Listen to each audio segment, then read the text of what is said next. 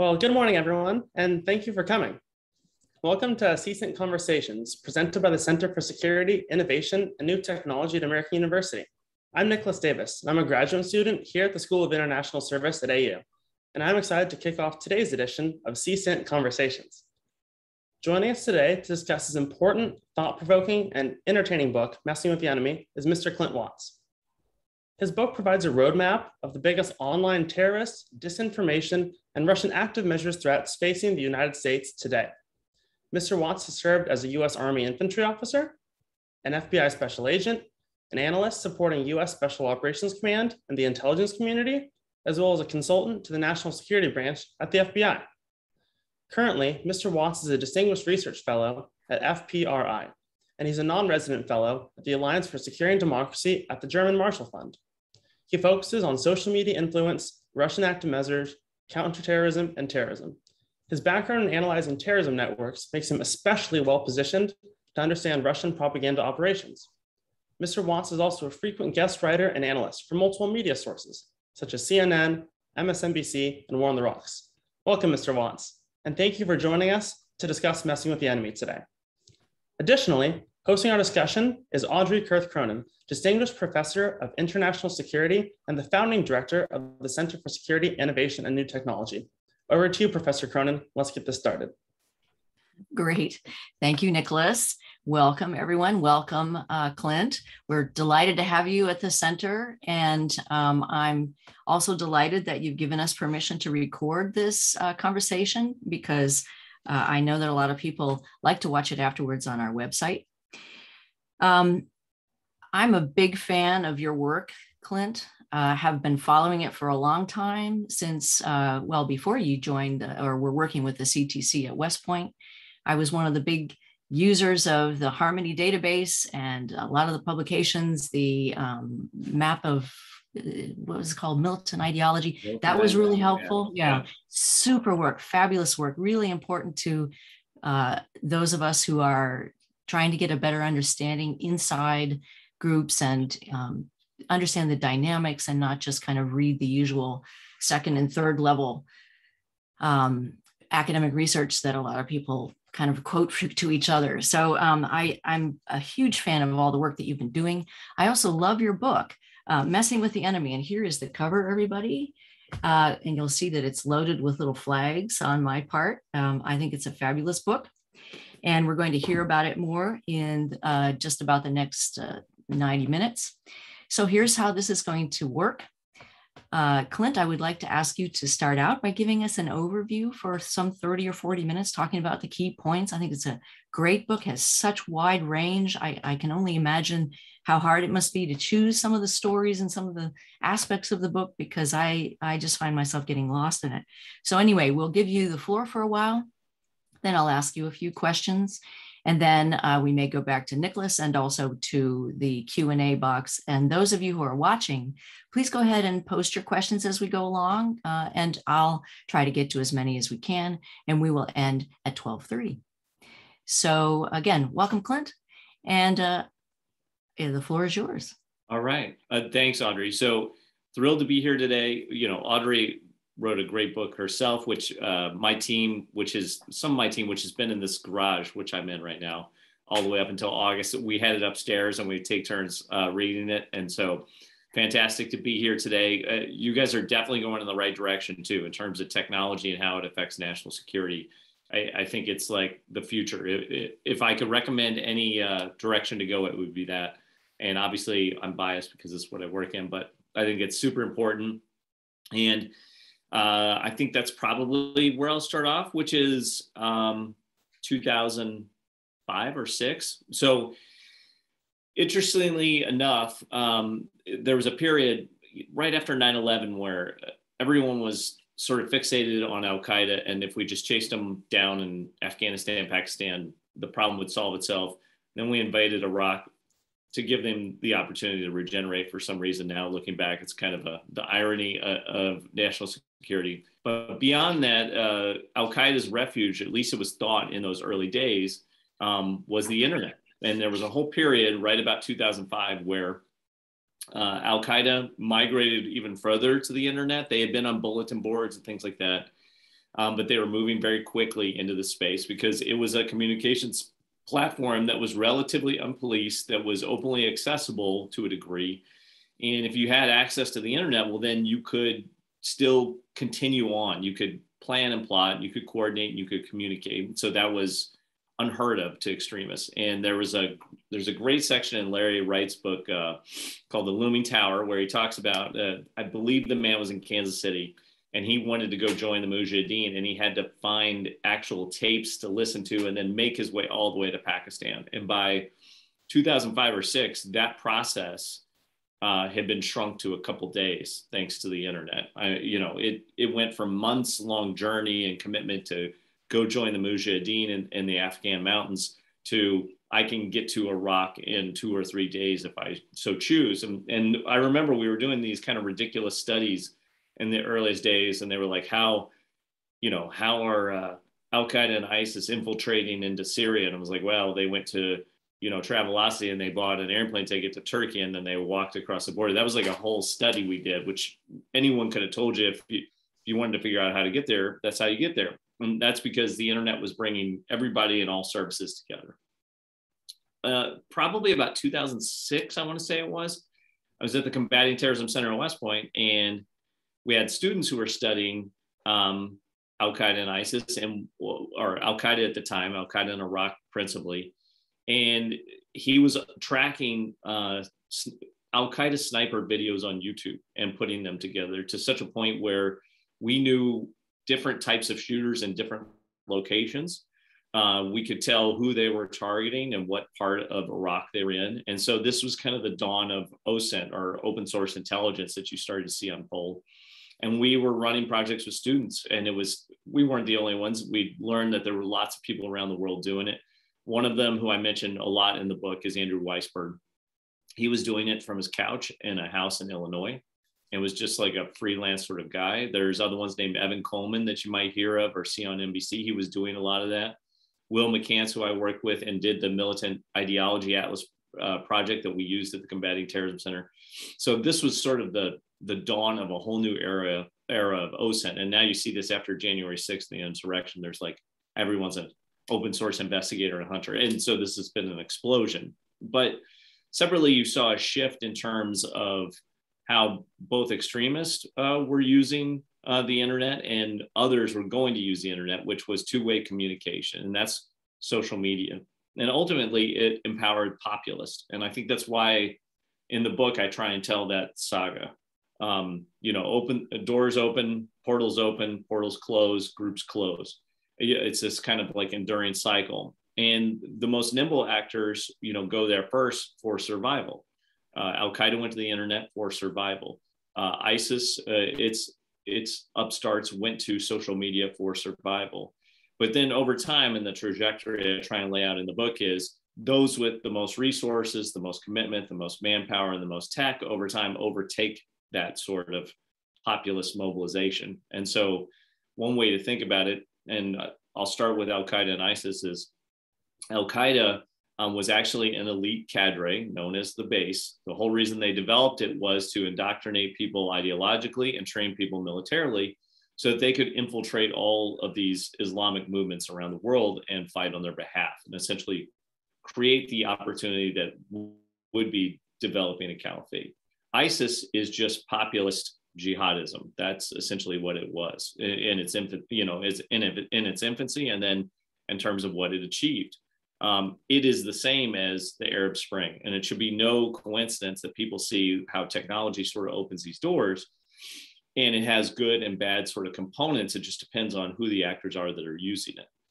I'll come back to the Arab Spring because that's really chapter 2, 3 into 4 and how I come onto the Russians. So the Arab Spring, which was, I think, exactly 10 years ago right now, someone was writing an article, I think yesterday, and that's when everybody thought Facebook and Twitter had saved the world. Remember this point, because it all sort of unravels over time.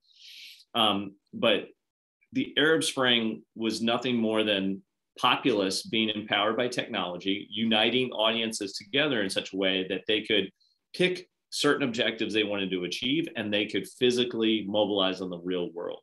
And that's what you saw from Tunisia Cairo, the protests that people know or remember the best, Libya, which essentially just completely broke down from it, and then Yemen, and the last one that sort of was unfolding and is still just about to end is Syria. And so we'll come to that in a moment.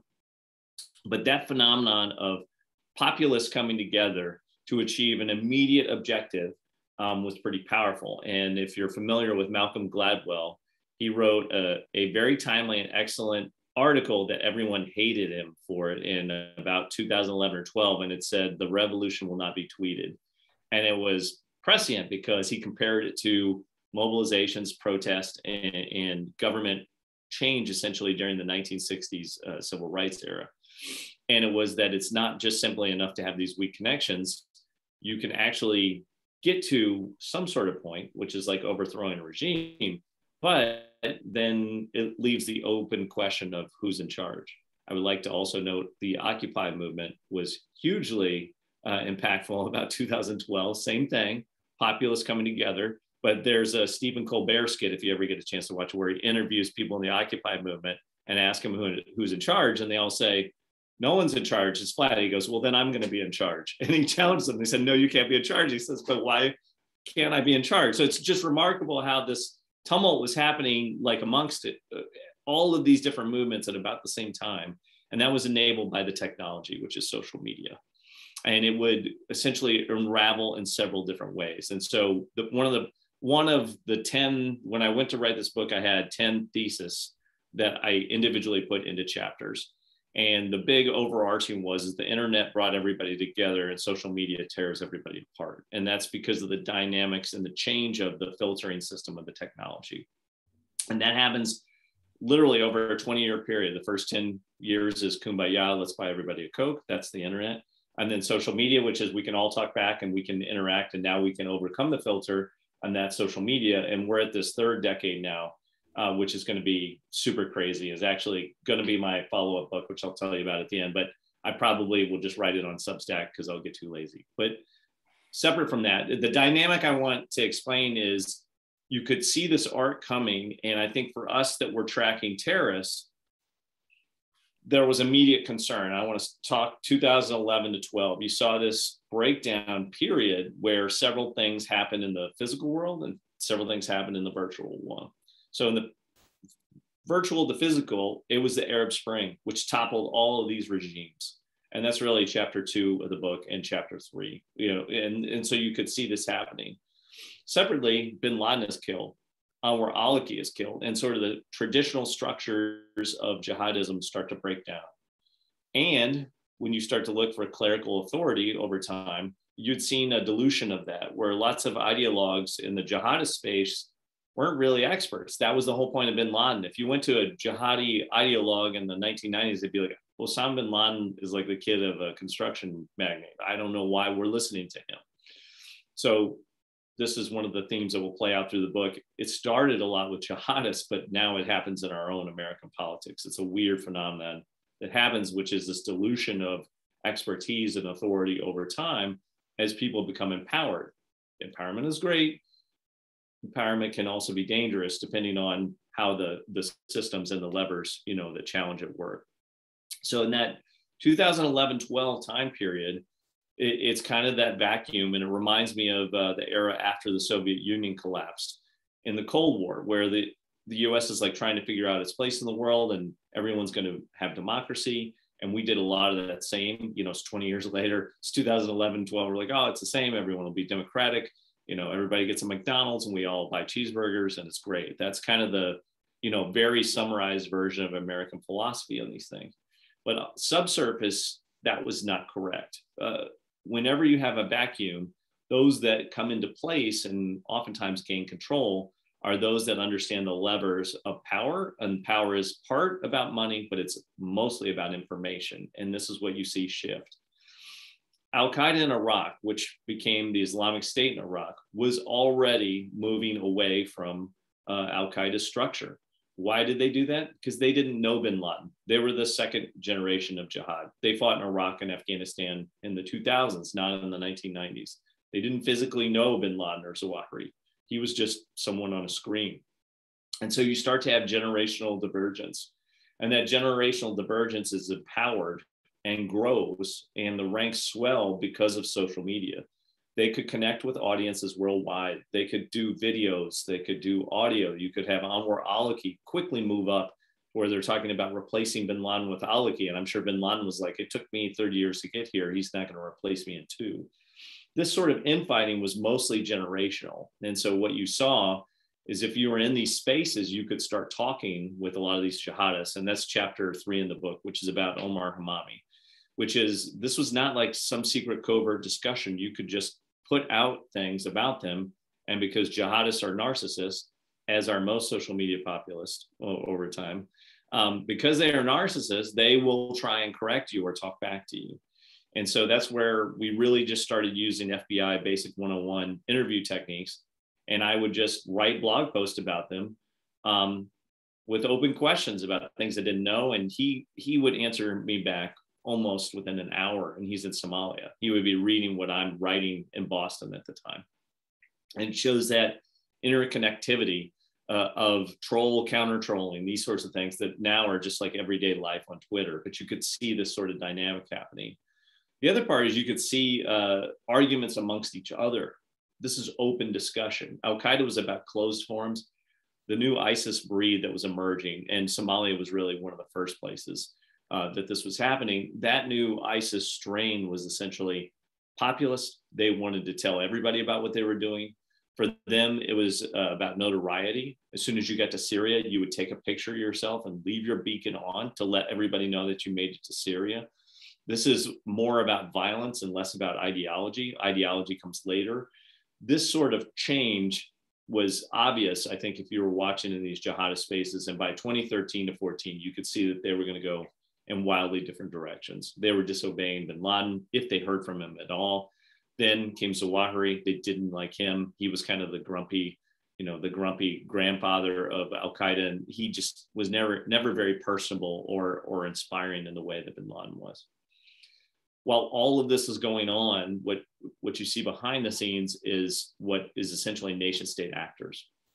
And nation state actors saw this phenomenon of populism, and they were not going to let it happen. When I'm saying nation states, I'm talking about authoritarians. And Syria became the test ground for a lot of this.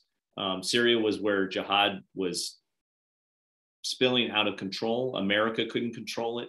It couldn't be really coalesced into an open, overtaking of Assad. And there were many stakeholders there, as opposed to like Libya, where there were stakeholders, but that nation has always been a nation of many tribes. In Syria, it was Assad versus Assad's opponents, and there were jihadists in there. There was the Free Syrian Army in there. People were trying to figure out what the stew was, and around it, circled all the way around, is every country in the Middle East which had interest in Syria, to include Russia. And that's where you saw things come to play. So in chapters 4 and kind of working into 5, 4 is really about what you could see coming. And we stumbled onto the Russians in Syria, which was their second social media campaign. And I'll actually show you a quick slide group there. Important to know with authoritarian regimes, whenever they do these things, if they're successful, is they almost always do it on their own domestic population first. And so the Soviet Union, when it collapsed and became Russia, they really struggled for about a decade to figure out what to do with information. And you'll remember back if you remember back to Gorbachev and what they were doing, they were opening up both financially, they were opening up in terms of information. And this chaotic stew led to a big vacuum. And when there's vacuum, people control money, people control information. And if you can control both, then you're enormously powerful. And so there were people that really rose to power that were significant over time, Vladimir Putin being the obvious one. But behind the scenes was what a concept known as managed democracy, which is essentially, okay, if you can't control everything, you should infiltrate everything and be the puppet master of essentially all the parties and actors. If you can read anybody, that's out there in the world, Surkov is the one that I always read. I see him as my personal adversary in terms of the work that I do. But he was a Russian propagandist, essentially, a brilliant one, and probably the most brilliant in the world. And at the time, he was starting to understand, okay, I need to infiltrate television. I need to be able to control the internet. We need to be able to control political parties. We need to have our hands in all of the financial resources that are out there. And he understood more than anything the power of information. And so this is really where I think the other thesis of the book is the only thing worse than no information is too much information. That's essentially America today, by the way, the chaotic stew that bombards your social media feeds every day. And he understood that if you flood the audience with information, they become confused. When they become confused, you can start to manage their perceptions over time by playing to their natural biases. And for that approach, social media is a doomsday weapon. I'm convinced that the Russians saw what happened in Tahrir Square and across the Arab Spring and said, can you believe that these giant audiences came together without knowing each other and with no one in charge and actually overthrew a government? What if we could do that, except we are the puppet masters behind the scenes and we're using this information advantage to build our own system? You saw this essentially inside Russia. It was going, it was occurring for a long, long time. Separately, you saw it going to Ukraine. And just something to kind of remember, Ukraine is to Russia what Taiwan is to China. This is where you go. Why do you go there? There's a diaspora population. That gives you a natural sort of audience to build upon. Why do you go there? It's your near abroad. It's someplace very close to home that you want to really focus on. Why do you go there? Linguistically, it's easier to do. It's easier to program in Russian than it is to program in English or any other language around the world. So it's about capacity. It's about testing things out. And ultimately, it's about understanding how to get into an audience and start to infiltrate and then essentially influence over time. And Syria was the next and logical extension of it. So what I'll do is I do have, there's a story I told in the book, which is about this approach. Hopefully I'll do my share screen correctly here. And so this is what we built out in 2014. And this is a slide that we put in our first articles that we wrote. And so January of 2014 was the first time that we started to see this happening. It took us about 30 days to figure out that it was the Russians, or at least we thought it was. But what they were doing was they were taking their playbook known as active measures from the Cold War, and they just updated it for the social media era, which was remarkable. They figured out, like, how do we take an approach that did not work in traditional media and update it for social media? And it worked magically. I think they still to this day just cannot believe it worked. Because during the Cold War, if you've watched the TV show The Americans, right? That was a version of active measures, by the way, which is win through the force of politics rather than the politics of force, which is go into your adversary, start to shape their politics, and then elevate people that are sympathetic to your position in such a way that they fight with each other so they don't fight with you.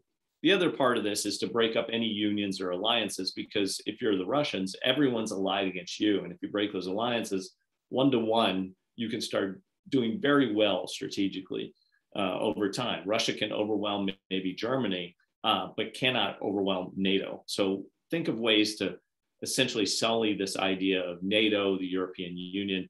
Those are the allies there. And what holds all of that together, that's the United States. So what's interesting about this was we picked up on what you see on the right-hand side, which was this covert sort of action piece. And we called it, back then it was called trolls, honeypots, and hackers, but to keep 3 H's and be a Department of Defense descendant like I am, I went with 3 H's. But to understand this, the first accounts we came across were actually hackers. You might have remembered there was a group called the Syrian Electronic Army, and I talk about it in the book, and they were hitting key targets and hacking them, but they weren't just stealing data and information, they were dropping it out into the open to essentially sully people's perceptions. Separately, we would run into what is known as honeypots, which are accounts that when you map them very closely, all overlapped with the hackers that were out there. And every time they did, it was a lovely young lady that wanted to talk to you about politics or something, but hey, you've got to friend me, and then I need to DM you something special, which would be usually some sort of malware. It was operated by the hackers. But alongside them were the hecklers. These are the trolls that would take whatever the information that was getting dropped out there and then start to influence the audience around these payloads. That essentially is chapter 5 of the book, which goes into how does this system come together. Separately, Russia has always maintained a very robust and advanced propaganda system, which is known as white or overt propaganda. And these outlets surfaced all the time in the network. So people would say, how do you know it's the Russians? They all look like American accounts. I would be like, they share RT and Sputnik news and almost nothing else. What accounts do you know that in the middle of the night want to talk to you about an RT article, in the United States? Well, I mean, the tells are pretty obvious. And it's funny going back now, people, we would brief this and they were like, you don't know, you don't have any idea. And now they come back and they were like, yeah, everybody knew that. It's weird how this sort of changes over 6 to 7 years as the data spills out. But in the middle is the key sauce, which is the connective tissue of this whole system, which is, can you create a series of cutouts, conspiratorial outlets, a series of individual accounts, which amplify or essentially take those secrets and turn them into narratives, which you can distribute around the system. What they were able to do, what the Russians were able to do, was to combine hacking and overt propaganda with influence from very shady accounts in such a way that if you sustain it over time, it works. The natural retort when I would show this in 2015 and 16, and the reason I testified to the Senate Intel Committee, I had briefed this over a dozen times probably in 2014, 15, and 16. And at the end, everybody go, no one cares. This doesn't matter. No one, this tweet, they would pick one tweet. This tweet is stupid. And we would say to them, there's like 100,000 a day, right? This will come to the conclusion of the book here in a second, which is if you have to be persistent over time with your messaging and your information. As soon as ISIS lost Iraq and Syria, as soon as their media battalion went down, their group faded. Whether they were successful on the ground or not, you just didn't know, but they start to fade from memory. Same thing with political campaigns that you see today is people are learning you never stop campaigning. It's a perpetual campaign. I think Sidney Blumenthal wrote a book 20 years ago that was essentially about this concept that eventually we reach a point where there's no end to the campaign. And when I brief this to military folks, they're always like, all right, let's do this. You think 90 days is enough? And I go, wait. Like, I don't know what you're talking about. Like, when did Coke and Pepsi quit advertising? And the answer is never, because they both know as soon as they quit advertising, whether or not the other advertiser is successful, it's taking up the void. There's an availability information out there. And as soon as you stop messaging, you lose. And that'll be kind of towards the conclusion as well. What I wanted to show you was essentially how this plays out over time. So here's a case study, and I talk about this case study in the book, which is we had watched this for more than 2 years. I think we had about 7,000 accounts. It was J.M. Berger, Andrew Weisberg, myself, and we did this out of Hyatt. I wasted a ton of money just like trying to figure out how to do this stuff. And people were like, what tools were you using? I was like, we had this advanced tool called Microsoft Excel, and we would take like all the data and scrape it and put it into Excel. And then we would like look at it for hours, and you would start to figure out these patterns. And they would be like, well, how did you scrape it? And it was select all, and we put a weight on the space bar and come back in like an hour, and it would copy all of it. Like, we didn't have any advanced tools. So it took us a long time to get there. Today, you can do so much of this almost automated, and you'll see a plethora of AI disinfo companies. There's tons of that sort of stuff out there now. But what was interesting about this is it started to reveal the things that matter. And this is chapter 6, essentially, when I'm talking about the move to the election. The reason you could pick up on what the Russians were doing is once they won an audience, they didn't want to give up that audience, and they moved from one topic to the other. It's just the way it goes. It's really hard. It's really hard to win an audience and keep them engaged across multiple topics over time. You would have to create sets of accounts around every single campaign and build audience from there. And it takes too long. It's too hard to do strategically. So that's a vulnerability, by the way, that you can always look at for, if you want to counter this stuff, that tells you it takes time. You can't just set up the way the 90 days approach. You're not going to influence anybody in 90 days, which is why you'll watch them set up RT and Sputnik News for decades, right? That's a long run resource commitment to say, I'm going to go after audiences in this language. This is the system to do it. When you watch what's going on this night, what was remarkable was they operate like a boiler room with their troll factory. And they didn't realize that no one pays attention to news on Saturday night in the United States, even during election season. And so the accounts that we always watch was Key Monitoring Group. They all started shooting out 2 stories almost simultaneously, this RT story and the Sputnik News story. Separately, we create Key Monitoring List. All of the amplifiers that we always see would come in at the same time. And they would tend to talk about certain hashtags, Turkey, Incirlik. And we took a screenshot of one of them there. Notice this is not that covert. He is wearing, his avatar is a CCP astronaut logo. So he is in the tank for Russia. This is not some big covert operation really, but he just says, I'm a patriotic Russian enthusiast that wants to amplify these things. What was also interesting is all of the tweets at that time were consistent. And what did they do? They always talked about the same thing. American nukes are at Incirlik. Maybe they're on the loose. There could be a second coup. There had been a coup there before. And they would bring up Benghazi out of context, which is weird because that's very American audience sort of centric. What happened next was we just took as much as we could scrape in 78 minutes on that night using our Control-Alt, hold the space bar down. And we just pulled all of the accounts. And so I'll show you what is a very antique looking GIF now, but 5-6 years ago is pretty state of the art. When you see the blue amplifiers come in, we quickly noticed a pattern, which is soon after you would see a burst, essentially. You'd see these bursts.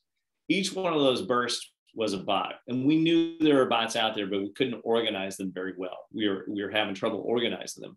So I'll try and show this with my marker. This is natural. These are people that naturally follow RT. You can see it's kind of almost circular in its pattern. Same for Sputnik, smaller audience, but you can tell.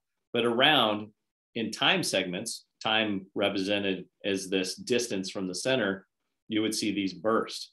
And what was interesting is when you downloaded all their bios, they all had the same common words for the green dots. God, military, Trump family, country conservative, Christian American, Constitution, boom, boom, boom, boom, boom, boom, boom. This is what the conclusion of the book will come to. They were trying to identify with the audience that they're trying to communicate with. We're like, that's pretty damn smart. And if you went back and looked at their accounts from before, it would be something else. Like they just change them and update them. Pretty brilliant. In 2016, this was like pretty state of the art. The other thing that they did is they would push hashtags. And what's remarkable about the way the bots push hashtags is they tell you everything about the campaign. And it follows exactly the Russian system for messaging. Use calamitous, fear-based messaging. Why? If you scare an audience, they'll tend to take on information they would not otherwise believe. Nuclear, nuclear, nuclear. That scares people. It's calamitous messaging. Also, what does it do? It attracts media attention. What's the goal? Advance this story into the mainstream media. If they take it on, from there, you have success. It didn't work on Saturday night because no one cared. They were all busy on Saturday night, July 30 or whatever it was, and no one was paying attention. Next, you tag the audience that you want to communicate with. Fourth, you give them the narrative in one word that you want them to remember. Benghazi, Benghazi, Benghazi. Incirlik is going to be the next Benghazi. So interestingly enough, I'm going to jump out of this presentation. I'll jump back in a second. Interestingly enough, what was remarkable about this is it didn't work. And that's the only reason we were able to catch it and really sort of dive into it. And we wrote it up for the Daily Beast. I wrote the editor there. And I was like, hey, remember, I talked to him about this before. I was, remember that weird stuff? I was like, the Russians are going after the election. We have a case study. Would you want it? And his answer was, hell yes. He was like, bring it. It was like something totally new to him. And the story went out and we didn't hear a peep. No one cared. No one cared about it much at all. They were super tied up in whatever WikiLeaks was dropping, which was happening about this time, a couple weeks later. This is Podesta emails, those sorts of things. And we have been tracking DC leaks and WikiLeaks in this. So that's chapter 5 to 6. And that's essentially like putting the pieces together, in the book. So I'm going to stop share for a second just to set up, sort of the conclusion, which is all of this, today, if I could say anything about it, is, I should show you this. Okay. So it was funny for a period of about, gosh, I don't know, a year and a half. We got a lot of gruff from people. Then the Mueller committee came out and we were like, yeah, whatever. Here are some of the hackers. They were on YouTube. They were, training each other. There were different people there. These are some of the tweets, and people would be like, that's from Benghazi, the campaign I showed you. And they were like, how did you know it was for Trump? I was like, literally the title of the accounts were for Trump. Like that's what they named. This was not like some covert, opportunity. And these are some of the Facebook accounts which were used to sort of place stories, which came out in different indictments. So really fascinating to kind of see that confirmation. It took a couple of years to get there. What was remarkable though, was as soon as it ended, what I learned going through, and Audrey, cut me off if I'm going too long, but what I learned in that period of like 2016 to 17, we wrote up, I talk about it in the book, it was a week before the election. It was a 50-50 tie. We had presented this information to many, many different entities. We'd done public briefings, like because they were supporting white supremacists at times and starting mobilizations around Jade Helm exercise. Through all of that, everyone was kind of in disbelief. And so I told the team, I said, we just wasted 2.5 years.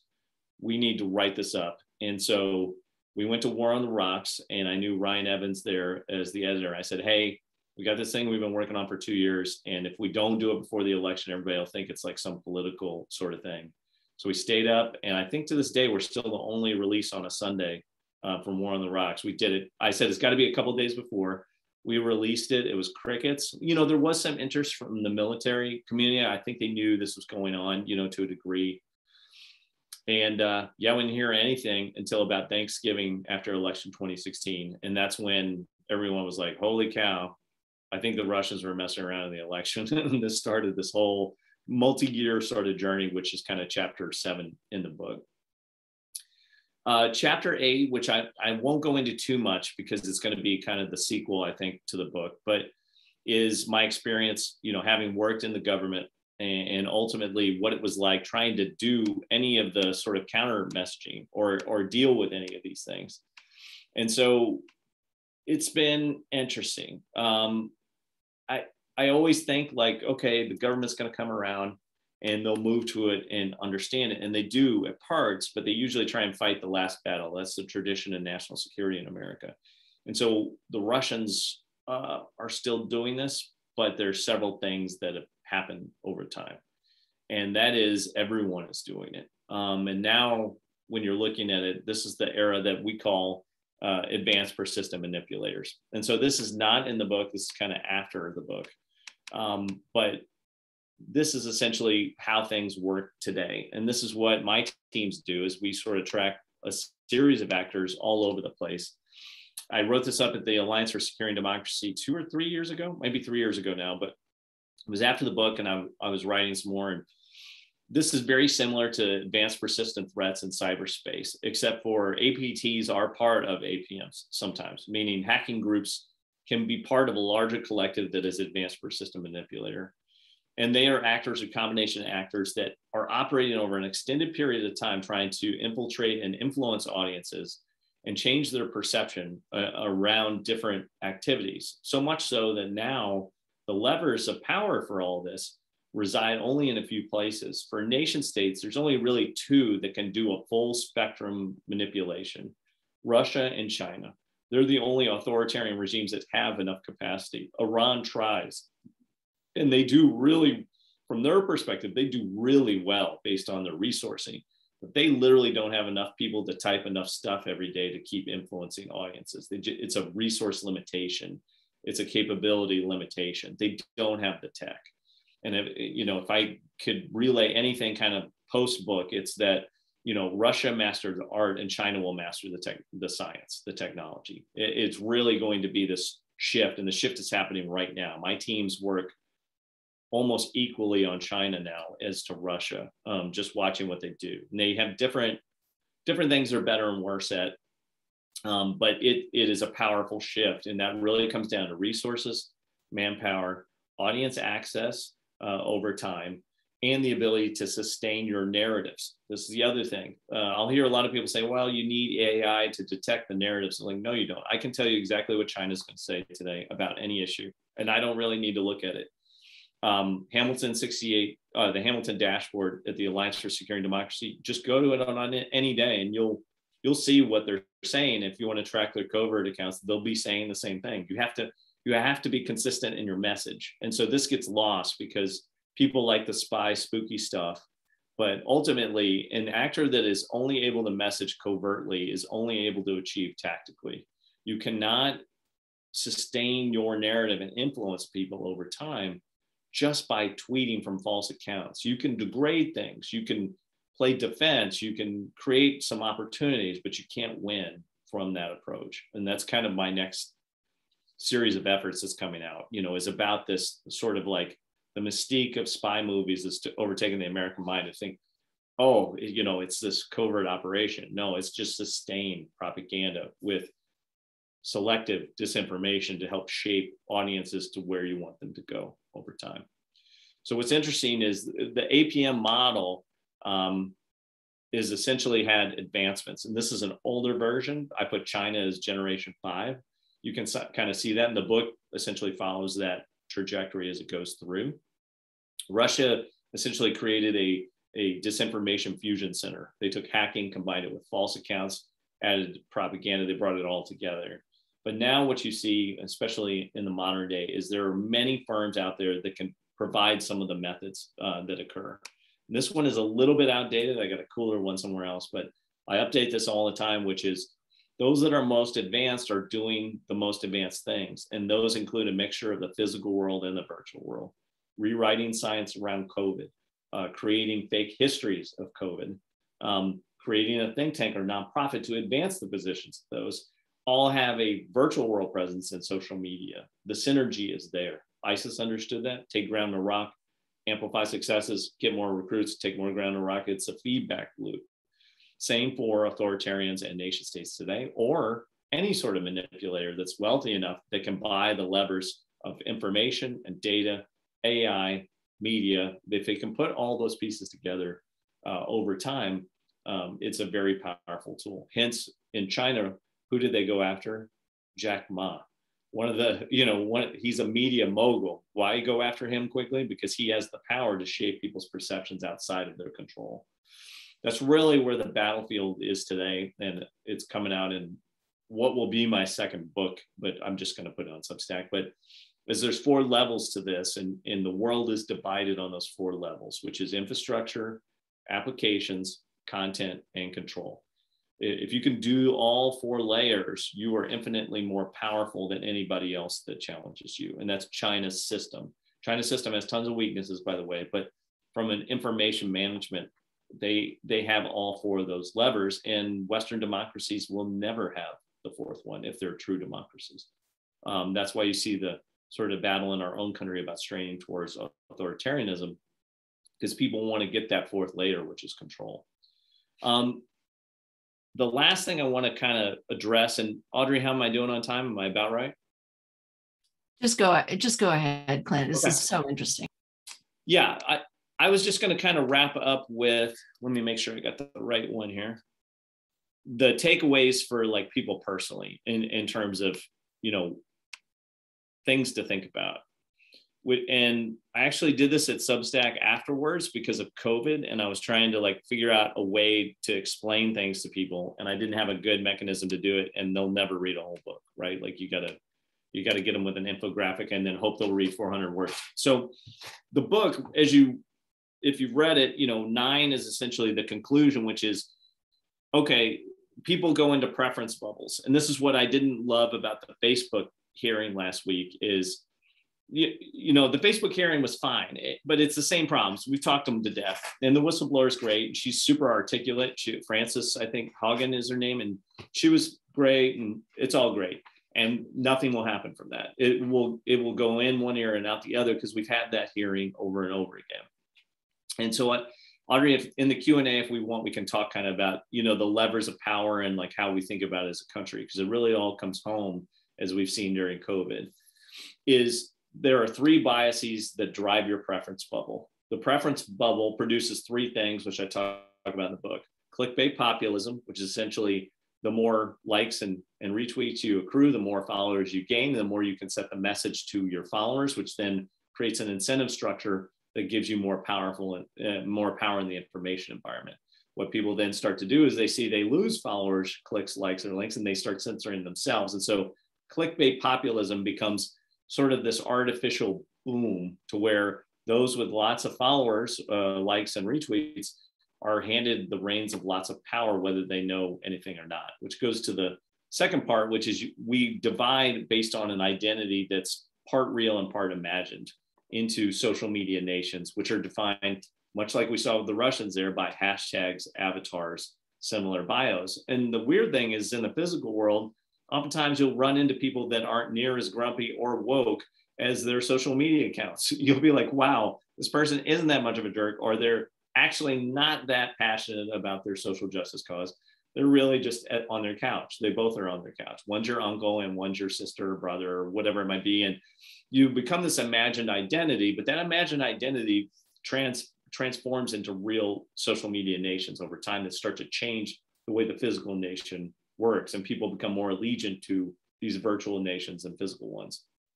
Lastly is the death of expertise. And we literally are crashing into the horizon of this right now with COVID, which is the belief that everybody who has a hookup to the internet is equally as smart as everybody else on the planet on any given topic, regardless of experience, education, or training. And so that is devastating. And that is our vaccine challenge right now and our COVID challenge, where people literally are dying in pursuit of their nation, their social media nation, whether they are experts or not. And they are doing that, which is by choice, which is an interesting question about free information and democracies is, will we let people kill themselves to follow their belief system? And the answer is yes, but it's also rather tragic when you look at the other implications to everybody, people making that personal choice.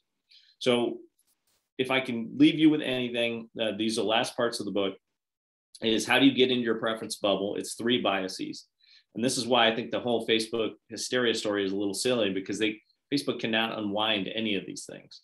It has to be government that does it. So the first one is confirmation bias. You like things that you like. Facebook has a like button. When you press the like button, it delivers you more things they think you will like, whether they're true or false, it doesn't matter. But that's confirmation bias. Social media is a confirmation bias machine by its design. You cannot undesign that. If you made social media that didn't produce things that people like, they wouldn't use it. So this is a tension that cannot be resolved. The second one is implicit bias, which is people like information from people that look like them and talk like them. That is your social media tribe. It's going to be, the preponderance of it is going to be people that are the same race or sex as you over time. And the distribution will sort of fall that way. It often comes from neighborhoods or tribes. It is your church group. It is your political party. It is your friends. It is your family. And it is very hard to break that cycle with an expert that you don't know. This is where the vaccine challenge comes in. And the last part is availability. Those that produce the most content have the most content seen. This, if you look at the internet, the way it search engine optimization, all of these things sort of work is the availability of information gets processed and then put there, which has created things like news deserts, for example, where the Russians specifically go out and write news about something that doesn't exist, so that they now own the space because there's no other available information to challenge it. It's a unique challenge for journalists in like Google News Aggregator, Facebook Aggregator. The second part is us as people, right? We tend to believe things, and that there was a war propagandist from World War II that I cited in the book. If you were a propagandist, if you got 4 rules of thumb, these are your 4 rules of thumb. If you want to influence people, be first, be the thing they see the most, be a trusted source for them over time, and remove and degrade any rebuttals to what your message is. First, most trusted, no rebuttal. That is social media. What do you see first? Social media. What do you see the most? Social media. Who do you see the most as your trusted source? It's your tribe. That's your social media nation. And then what rebuttal is there? You blocked it out already, or your tribe has blocked it out, and so you don't hear it. And that's really the playbook, I think, for how we have to sort of move forward. And this is really the springboard of what I've moved to, both in terms of my own work and in terms of what will be the second book, which will just be 8 Substacks that are exceptionally long that very few people will want to read in the mainstream, but hopefully it could be like useful for like education in class, and that's what I'll use it for. So Audrey, I went too long. I'm sorry about that, but no, that's fine. I don't know. I hope you will also put the book out there, because I mean, I'm going to read the Substacks, but some people need something in their hands, Clint. So But anyhow, let me just, I don't want to be a geeky academic here, but as you've gone through your story about what happened in the Arab Spring and then, various parts of the world. And oh, by the way, I lived in Russia growing up. I was the daughter of the defense attaché living in the American embassy, and I'm very familiar with active measures. That's another story. Yeah, you've got active measures times 10, I'm sure, because you were there. Oh yeah, I got stories out the kazoo about those days, and I actually feel like it's not. I mean, it's a lot is new, but a lot is completely known and very familiar. But anyhow, my question: you've used the word populism. Okay, so I don't care what the definition is. I'm not trying to do semantics here, but it seems to me like we frame our thinking as being between democracies and authoritarian governments. And, populists tend to put authoritarian regimes into power in what sometimes were former democracies. So the way you've talked about populism in the Arab Spring is you seem to be defining it as a political cause that uses social media. I mean, is it that the technology has changed all of our framings? Yes. So, for example, whether it's Russia's approach when they're engaging foreign countries or a way to evaluate audiences today, I think there's no framing more worthless than Republican Democrat. If you watch, like in the Democratic Party, it's Democratic populist versus Democratic establishment. In the Republican Party, it's Republican populist versus Republican establishment. So what the technology has done is taken any one of these political framings and turned it 45 degrees, so that instead of everything being left right, it's either top down, bottom up. And that's how the Russians target. So Russia, when it targets the U.S., right now goes real heavy to the populist right, 2/3 and 1/3 of the populist left. And that is designed to push against the establishment, because the establishment is what makes the alliances stay in place and challenges them. If you go to Mexico, they do the reverse. They go overwhelmingly towards the political left in Mexico as populists overtake the top. And what's their message? Well, the U.S. is an imperialist power. That's traditional from the Cold War carried on. I see the same thing when I'm looking at sort of the social media discussion space on any issue. You could go, I'll give you an example, to Russia. It is Navalny populists, right, against the establishment Putin. If you go into the US, it's different versions of populists against what is known as the establishment. It could be the medical establishment. In fact, there was a certain political figure in the US that gave it what I see as one of the most crazed speeches in a long time, talking about how we need to not take vaccines to overtake the medical establishment, as if there's this one giant structure of the medical establishment. And you're like, well, there's kind of doctors. There's not like a president of the doctors, right? So this idea essentially, though, is of elite control. You'll hear these messages sort of come in pretty consistently, which is that power is not in my hands, and I'm going to use me, my friends, my peers, and this technology to essentially overcome the levers of power that are being held against me. Sometimes that's right. I also am not trying to make a judgment call against it. So like sometimes it's totally right. Populist movements are what brought down fascists and authoritarians in different contexts, but populist movements will also have the ability to take down democracy and install fascists. It works in a very fluid way. So it's not one or the other. And I'm glad you brought that up, Audrey, because people often think I'm like anti-populist. I'm like, no, populism is like what has made democracy thrive over time. But that's usually when they move from a position of advocating for the rights and their beliefs in a democratic system to where they become part of the establishment over time. Mm-hmm. That's kind of how it works. So it's interesting to watch this.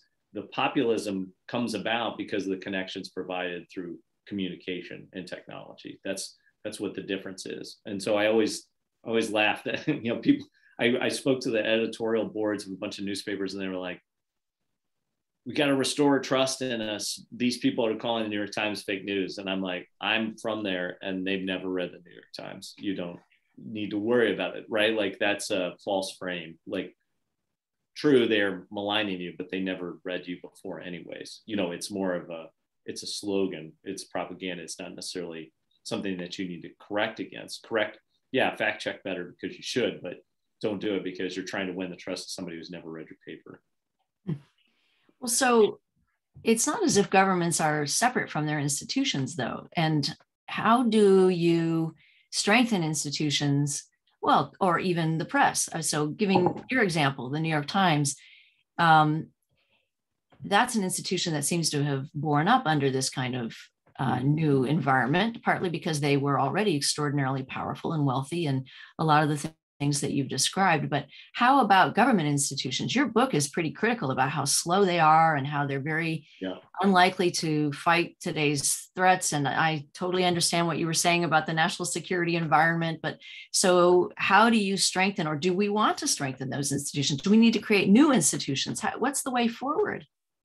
So when I released the book, I thought it was a catastrophe would be sort of the binding agent, that would lead us into that new place. But we had that with COVID, and it didn't exactly work out that way. That comes down to shared consequence, which is essentially, we did not have the same shared consequence and shared experience of COVID that we did on 9/11. On 9/11, we all watched it in our information environment. We saw it happen. And COVID, it was the inverse. We saw maybe some people died, we're not sure. It happened mostly in New York or mostly in Seattle, a couple different places. We didn't see people actually die. There was no person that jumped off of a building. We actually self-censored that stuff out because we didn't want to traumatize people, which is good and bad, right? Like, it's smart in terms of not traumatizing people, but because we didn't traumatize them, they didn't believe that this was something serious that they needed to take. And then separately, our politicians and elected leaders did not unite. And instead of trying to unite to support the institutions and bring them forward, they actually actively work to dismantle them and break them in half. And I think that's where that can only be solved by elected leaders, that component of it. Separately, though, I do think there's another phenomenon going on. I'm not an expert in this, which is the new power, or sort of like gravity towards state and local governance. And I feel it like where I live in New York, where I'm paying attention to that stuff more than I used to, because you started to realize, I think during COVID, how much governors matter, right? Like, that was nationwide. I listened to a governor's talk about COVID, which was, I never would have done that, right? And I watched how different governors made decisions. Same with local officials. And then I think you look at the election, the Secretary of State of Georgia probably saved the US election. If you could put it on one person, it was him, with one speech at a podium. So you're starting to see, like, wow, this is super important. That's where we need to sort of defend democracy, going forward. It's strange. Like, I'm not turning to the federal government anymore to solve the problems, but I do think across the country, in certain places, you're seeing not all, but in a lot of places, you're seeing this, wow, man, I want my electricity to work in Texas, and I want infrastructure. Those things take time to sort out, but I'm a little more optimistic that people are paying a little bit more attention to things that are closer to home for them. But doesn't that mean that the United States is going to become a government of 50 individual states like it was at the founding, or even a government of 50 or millions of individual counties or cities? I mean, aren't we fractionalizing what we really care about in our government, if that's the answer? There's 3 nations in America already. It's just whether we seek to recognize it over time. I see it in pressing, Clint. I'm not trying to bum you out, but also, like, these currents, though, it doesn't always mean that things will dissolve entirely. Like, empires have risen and fallen, right? It doesn't have to. We have this sort of like movie version of like everything is Maximus in Rome, and like Storm in the Cat. I don't think that, because we're too lazy as Americans now. Like, things go very slowly, and we have life really good, and people kind of value that and understand it. But I do think people will make decisions over time, and largely based on information that may or may not be true, that starts to shift things dramatically. And the agent this time will be climate change. Climate change will be the one that changes things in America. It'll take 30 years, 20 to 30 years. It's not going to happen overnight. I think that's the other problem with like that Jake Gyllenhaal movie, which I loved and it was great. And they go to the New York Library. I forget the climate change movie, what it's called, but that happened in like a week. It won't happen in a week. It'll happen in 3 decades. So, it will be the generation that's born right now. They will be the ones that will fall into what the United States becomes. And it will be driven in part by these, present currents in terms of information technology, but also by climate change will be the game changer across everything. It will drive things over time, I think, in ways that are hard to imagine. And you're seeing people do that now. I mean, decisions around do I or do I not live in California with fires, flooding, those sorts of actions. My parents and my family in Missouri are debating for the first time, should they leave due to intense heat? And they've lived there for 75 years. You can't brainwash them with social media about it. They're kind of like, it is crazy hot. Like, it was never been this hot in 75 years and it's consistent. I think those sorts of things will be dynamic. And I think things that were international issues will dissolve into local issues. There will be no such thing as immigration. It will just be migration. The only country that should build a wall on the southern border right now is Canada. So, like these things over time, I think are going to be pretty amazing and not all bad. I don't think it will be all bad,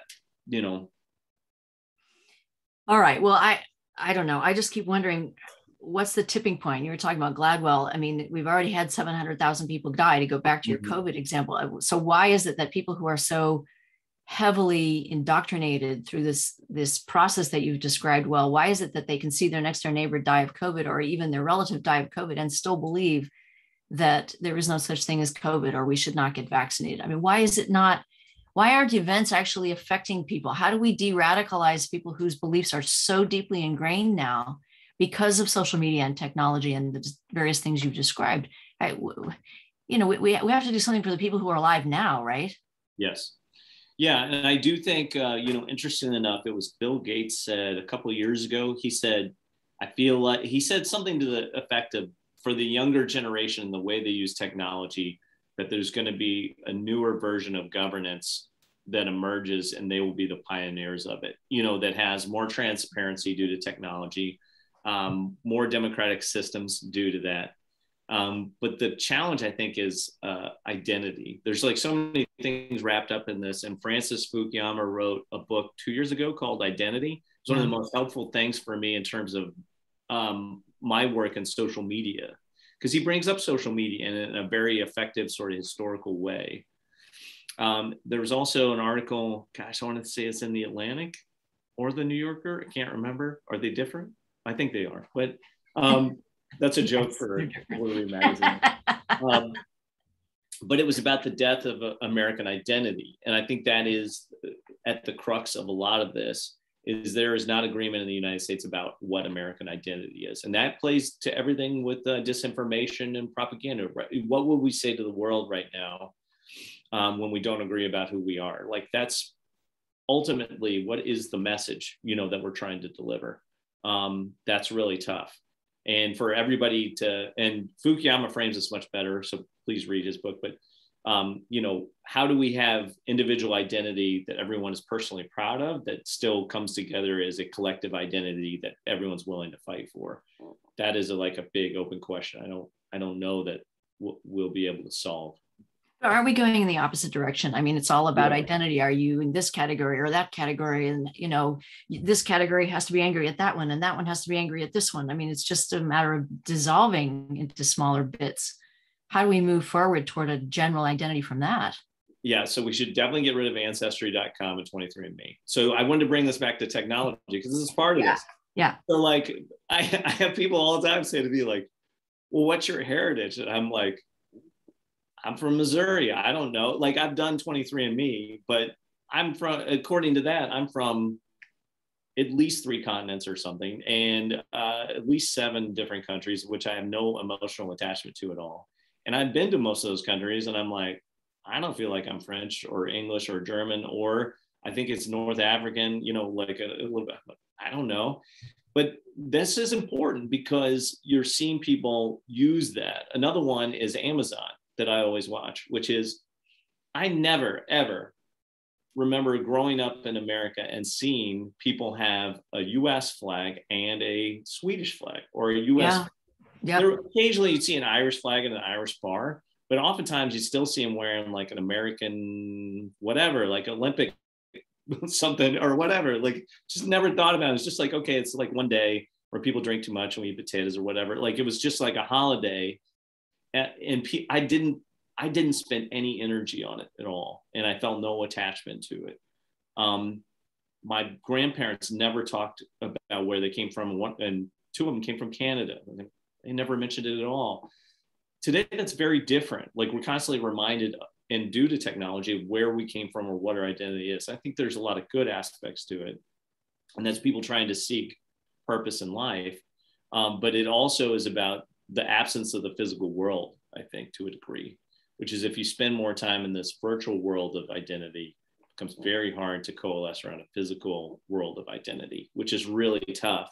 I just felt like I was from O'Fallon, Missouri. I didn't know anything. I was totally unaware, no information, right? And it was like, okay. And I only thought about the US or America. And now people think differently. And I don't know that that's all bad. It's just like a current change that will be hard to put back in the bottle. Yeah, well, that is actually one of the questions we just got in. Can we survive as a country based on the individual and not the collective anymore? That's the big question, right, Clint? Not without a lot of robots. Yeah. Yeah. Oh, heaven help us. All right. Well, there's another question here. It's about the relationship between disinformation and privacy. You want to say anything about privacy? Yeah. So the best crafted disinformation is attuned to your personal details and information. That's it. And that's kind of what I was talking about, the super wealthy, right? They have the ability to aggregate all your data, know almost anything about you. I mean, today I'm guilty of these things as well. So don't take them as criticisms, but they know our heart rate. They know our blood type. They know our ancestry. They know our music choices. This goes way beyond just like things we type on our phone. And so if you can put all of those pieces together, along with your movements and your geography, you can essentially write the system to where you're not being overtaken by a matrix. You've slowly volunteered for a matrix. And that is kind of like how it goes over time. And it feels way better than real life as well. I think that's why you see people have this affinity for an identity in the virtual world. However, like watching this sort of unfold, it's like, how do we put privacy back in? And all of the systems in cybersecurity, by the way, are better if they know quite a bit about you to keep you from losing your money or protecting you from threats. So it is a challenge. And then I think it always just comes down to how much do you trust the government that makes the rules around these things? How much do you trust the company that makes these terms and rules about it? I think one of the more interesting things that doesn't get talked about enough right now is Tim Cook versus Zuckerberg, right? The Apple, Facebook privacy sort of view will ultimately matter more than any of the other political debates we're probably talking about today, because they're making decisions about control, that fourth layer I was talking about, which is structure. And so when you put these two together, it is interesting that it's all about the oligarchs. And this will be a chapter in the future book, which is when we needed to get a soccer team out of a cave in Thailand, no one asked the US to do it, they asked Elon Musk. This is a change in terms of the levers of power. This is a change in terms of your privacy and controls.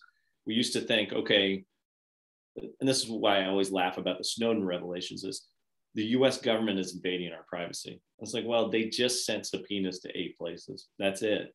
8 places control all your privacy, but you're worried about 50 US senators or the FBI because they can throw me in jail. Well, what power do these technology companies have in terms of your privacy and the information they know about you? I don't know. I'm more scared of them because there is no real oversight. There is no rules about that. Your data is openly available to pretty much everybody over time if you use technology. So I don't have much hope that Congress will appropriately regulate it, but I do think consumers will start making choices based on how comfortable they feel with it. And the younger generation already does with Snapchat. You know, some of the applications they pick are more about connecting and getting information or having fun, but not disclosing everything. And so that'll be a consumer-driven choice. I think the market may actually flush itself out over time. So do you think data is a matter of national security, that data should be more controlled by the US government? So no, mostly Okay. because, so I'm super I have complicated feelings about it. Mostly no, because I've worked in the US government. And I'm not really convinced that they would know how to handle it, or it would be archaic or something goofy would happen. But not because they're being irresponsible. And then there's a second layer, which is China. Part of the reason they have such a decisive advantage over us is because data is voluminous, acquired, and openly used by all the technology companies. And they will pass us up on AI and most of the next generation of technology because they have all the data. And not only do they have all the data, they have 4 times as many people as we do. So it's the fuel which will power the science, which will ultimately mean the US will fall behind because that technology will be better. And if you don't believe that story, I would bet you've got TikTok on your phone and you use Facebook less because they've already figured that out. You know, their algorithmic science is excellent. They're learning quicker, you know, in terms of technology. They're keeping pace faster, and they just have more engineers. They have more data. It's where capitalism starts to backfire on America, because capitalism is about scale ultimately. So I have mixed feelings about it. I don't know enough about the discussions, but there's the discussions about protected data, which I think the Biden administration just passed. Yeah. So that we can do some of these things, which have lots of advantages, but I'm not convinced, you know, that it'll work. Well, you know, I can just hear some of my students, perhaps mythical person, that would say to me, you know, Apple and Facebook can't put us in jail. The US government can. So why are you so, I mean, your feelings are more sophisticated than this, Clint, but getting to your argument before about should the United States have, the government have more data, and what are the implications? I mean, how would you answer that person? Okay. That's if all tech companies are benevolent. But let's just go to the basic facts of it. If one of those large tech companies wants to make your life absolutely miserable, or potentially put you in a position where you are vulnerable to legal action, you have given them all your information, and I'm sure they could arrange that if they so choose. And as the levers of government power weaken, and as law enforcement and justice weaken, and I think the last 4 years we've seen a lot of times where the Justice Department maybe was not so just, they may very well have the power to do that. And if they can't do it in your country, should you step into another one, they might just be able to do that. I'm not saying any of the tech companies are doing this, but just imagine over time where you have a devolution of government authority kind of around the world, and you land in one country or the other, or like we just saw with Belarus, where they had a blogger who was flying over another country and the plane was forced down to land. Things are going to get a little bit weird. And a lot of those countries operate more like companies or kleptocratic criminal regimes than they do as countries. And so our belief that the governments are all benevolent over time, I'm less convinced of it overall. I like to remind people Khashoggi was a U.S. journalist, a U.S. person journalist, and he traveled outside the country and he vanished, and there's been nothing has happened from that as yet. So I don't have that trust that companies or certain companies over time wouldn't turn just as evil and operate in ways that we would not think they would behave. And we have given them an awful lot of information financially, personally, medically, that is incredible power if they wanted to use it. Okay, well, yes, that's a daunting thought. So there's a question in here now from Alina Alamova, who says, you talked about identity on social media, et cetera, but what role does anonymity play? That's a good question. We didn't touch on that. Anonymity is a powerful lever as well, isn't it? It could be, if you can build enough audience. I think that's what was interesting in the early days of the internet, right? You had anonymous accounts and activists who created enormous change. I doubt the degree that anonymous entities online can be trusted over time now. The Russians abused that system when it was kind of wonderful, in its infancy. The early days of the internet is someone comes out as an anonymous force and writes a book or, provides emails or sorts of internet traffic, and the truth is revealed and newspapers. That was the dream scenario. But now, like, the more we look at any given day or week, I should say week, you go out, there's a leaks, hashtag something leaks, right? And I look at it and I go, I wonder who stands to gain from this. Rather than in the old default, I used to be like, somebody's trying to tell me something using anonymity, important to bring justice to the world. It's harder to do now. It's harder to convince audiences, I think, to trust it. They want to also have authenticity. And I think this is the transition from internet to social media, and social media to people's expectations about identity today. Is anonymity was in its infancy, either a hacker trying to steal your stuff, right? Very small number, or people trying to bring good to the world, but their voices were squelched. And I worked on some early projects in Africa with that, and they were super rewarding. I don't think we could execute it today. The technology, it can be surveilled in ways that people don't realize. There are people out there that try and figure it out. And by and large, this is the social media influencer era. People want authenticity. And so the only way to do anonymity, I think today, to where it could be believable, is literally to be the Zorro masked man, masked person, who's a physical entity or human being that's delivering to the world, which is kind of that spooky show from around 2000 with Natalie Portman, Vendetta, right? Like the idea is that it's a real human who's still anonymous, but you are the messenger and delivering it, and someone's attaching trust to you as a human entity. Yeah, otherwise, I just know how skeptical I am, and I'm probably quite a bit more jaded than the average citizen, but I think it's very hard to use anonymity for good in a way that is just like revealing information anymore, because of it, how corrupted it's become by those that took advantage of it. That, by the way, is chapter 5, where I kind of talk about the difference between the Mexican bloggers and WikiLeaks and some of the different anonymous entities out there. All right. I have another question for you, but Nicholas Davis has come back in, so let's give him an opportunity. How can the United States hold U.S. groups that engage in active measures campaigns responsible, or attempt to keep them from influencing the U.S. public, especially if they are based outside of the country? Okay, so how do we go after entities outside the country that are doing active measures inside the United States? Okay, yeah. Good question. It's 3 parts. There are institutions which have to make rules that help in terms of undermining what was becoming active measures. The Honest Ads Act, very simple, still has not passed. That was put into place long ago for domestic actors to have integrity.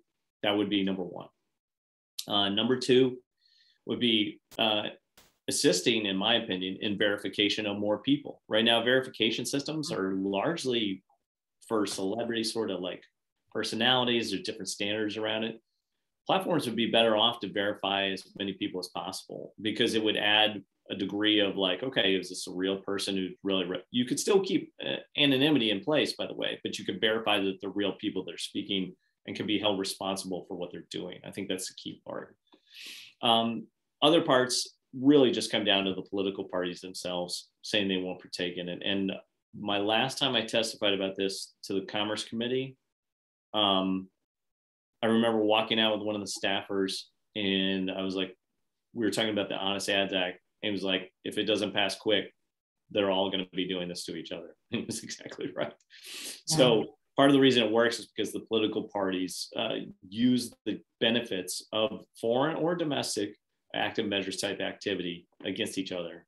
And as long as that persists, it'll be very difficult to police. Separately, I think on the social media side is having a tighter linkage between social media companies, the big tech companies, and the law enforcement intelligence entities. And that sped up during 2020. And that's why they did much better. And so once the companies know what to watch and to platform, the better they do with it. And that happened kind of in election 2020. I think that will continue to improve. Separately is if the social media industry works together the way the banks or manufacturing work on cybersecurity. It's remarkable to me, like one platform knows a ton about a threat actor, another one knows a lot about a threat actor, another one knows, and they don't share information. So they shouldn't be competing on the integrity of social media. They should be working together. And I think if Facebook came along and worked with everybody else, then it could happen. There's an information security association for every major sector inside the United States for cybersecurity. Should be the same thing for social media. They do that with the GIF-CT on counterterrorism signatures, but they don't do it on other malign actors that are abusing different information environments. If they did, it would really squelch those actors over time. The APM sort of threats I talked about, they were simultaneously deplatformed or removed from the entire ecosystem. It would really send a downward signal to everybody to abide by terms of service.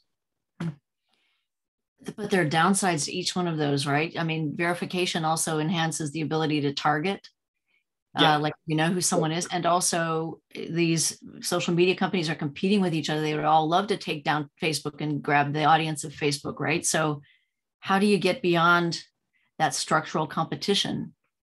I don't know that. I don't feel like there is, I should jump to a slide. There's congruent competition for services. Almost each one of these companies has carved out a niche based on a certain audience and kind of has a stranglehold. Facebook, it's interesting. The best people to talk to about this are viral marketing firms. If you go talk to social media influencers, you mention a platform, they'll tell you exactly who's on that platform. And the market share is minimal. And everybody's competing for the youngest audience. Yeah. So in a lot of ways, I mean, out of the big five, Facebook is for older conservatives. Instagram's for younger liberals. TikTok is for the youngest audience across the board, and it's more about entertainment. Twitter is for intellectual elites and political trolls. They know this. YouTube is, television with tons of different segments in it. And they know all of this internally and externally. I think it's fairly well known. So they could help each other out just by doing a few simple measures. Because no sophisticated actor is going to operate solely on one social media platform today. Only the weakest manipulators do that. If you're strong, you're on every platform. You're not on one. Okay, well, we're almost out of time. And folks, if you have one more question, send it in. But I'm going to switch to something that I was thinking about from the beginning of your talk, Clint, which was, there's this effort to undermine the very heart of democracy, and it's been fairly successful, which is to undermine elections and the integrity of elections and the perception of the integrity of elections, right? So going back to the article that you wrote for War on the Rocks right before 2016, I'm sure you've been asked this question a million times, but by explaining how the election had foreign interference, that helps to undermine elections, right? I mean, it was also domestic participants who were having their messages be promoted and manipulated. I mean, it's a very complicated picture, and there's nothing in this question that I'm wanting to accuse you in any way or put you on the defensive, but doesn't this analysis also undermine our democracy when we're talking about how all of our institutions, including our elections, are so compromised? Yeah, in the same question of the hearing, I think it was March 30, 2017, there was a question about why it worked. And it worked because Americans were willing to trade on each other to win. That's what it came down to. And I think at that point, I thought, the more we reveal this stuff, because that's what they would tell you with active measures. Give it sunshine and, it'll sort of disinfect or whatever. Instead, what happened was, instead of going down the road and being like, we're not going to do this and let's just debate on issues, instead you saw political leaders double down on that and say, not only am I not going to stop it, I'm going to continue to do it, and I'm going to get better at it internally so that I can win. And so that is one of the more interesting parts of this, I think. And it was probably about 2018, roughly when the book came out, you started to hear queries about, how do I do this? Yeah. How can I do it? There were firms out there that literally just said, this isn't illegal, I'm going to do it. Like if you want to go against your business competitor, we can do that for you. So it's interesting because it literally comes down to the whole concept of the United States, which is if everybody pursues their self-interest, the sort of belief was whether it's capitalism or democracy and everybody pursues their interests, in the end, we all come together for the collective good and all ships rise. And today I can say without a doubt that in all cases, the pursuit of individual interest, at least in the information environment, is left to collective failure, over time. It's kind of fallen the other direction. So yeah, I feel like there was a point where I stopped talking about it too much, in terms of what the Russians did because everybody else was doing it. By 2019, I was like, I don't think I'm going to beat on this too much.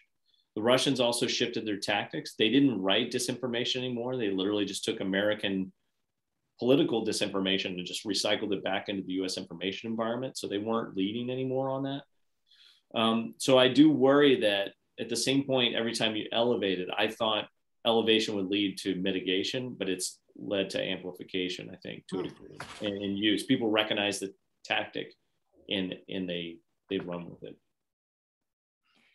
Well, okay. In your next book, I think you're already well into this, but let me just add another supportive comment that I hope you're going to flesh out the answers. I hope you're going to talk more about the solutions that you've already laid out, because if that's where we're going, then how can we get back to things like common truths under the Constitution and beliefs in facts? As a higher education educator, you really worry about when these, the foundations of what it is that you teach are being attacked because everybody thinks everybody is about winning.